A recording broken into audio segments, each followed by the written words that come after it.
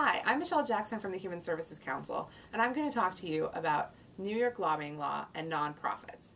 So, nonprofits in New York can and should lobby, but if you are lobbying in New York, you should consider registering at the city or state level. If you're engaging in certain types of activities, like having an Albany Lobby Day where you bring clients and staff up to meet with legislators, if you're participating in rallies or a campaign to save funding for human services or senior centers, or if you're meeting with elected officials to get discretionary funding or new funding, asking the mayor to support or oppose a piece of legislation. All activities like that are all lobbying activities, and you may need to register and report on those lobbying activities.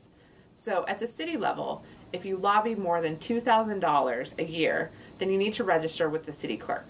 And at the state, if you lobby more than $5,000 a year on either state or local issues, then you need to register with the Commission on Public Integrity.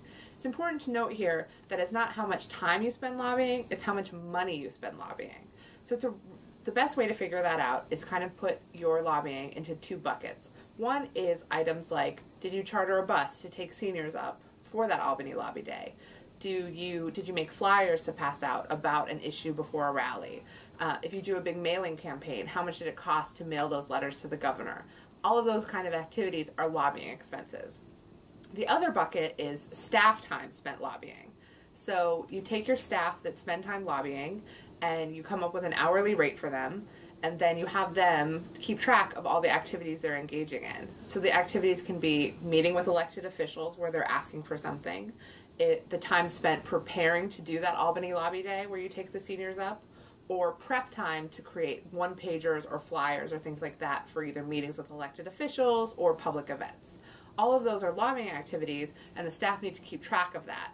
Then you take their hourly rate, multiply it by the amount of time they spent lobbying, and you have how much time that employee and how much they spent lobbying for that period of time.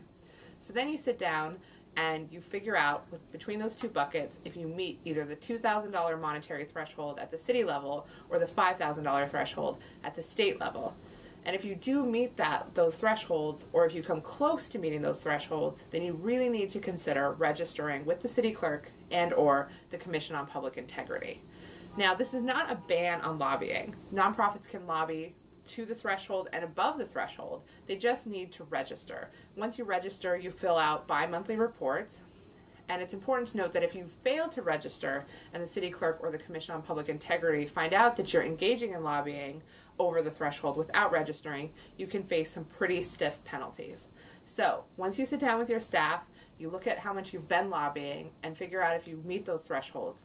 I strongly encourage you to engage a general counsel and discuss how and when you should register. You have to register by December 31st, so make sure you act now. For more information, go to www.humanservicescouncil.org.